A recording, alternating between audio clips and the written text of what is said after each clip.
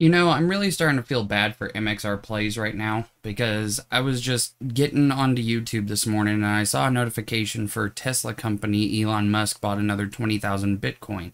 I was like, okay, cool.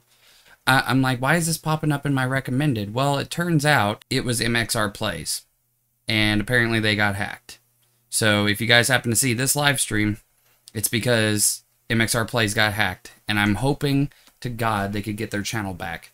I feel really bad for them because they have been trying so hard to fight through the BS that YouTube had done where they had accidentally deleted their channel, or mistakenly, sorry. They didn't do it on an accident, let's get real here. But now, now they're hacked and now they're Tesla company. I don't know what the hell is going on, but I really do feel bad for these two because this is just not good for them. And I don't understand how they got hacked this time. But, God, I hope that they can get their channel back. I already tweeted at them earlier this morning, and I said, I feel so bad for you guys.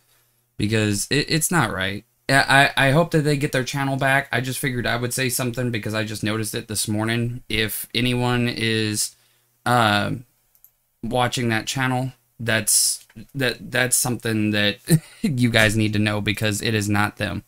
So, anyway, yeah, I just figured I'd give everyone an update. So, have a good day.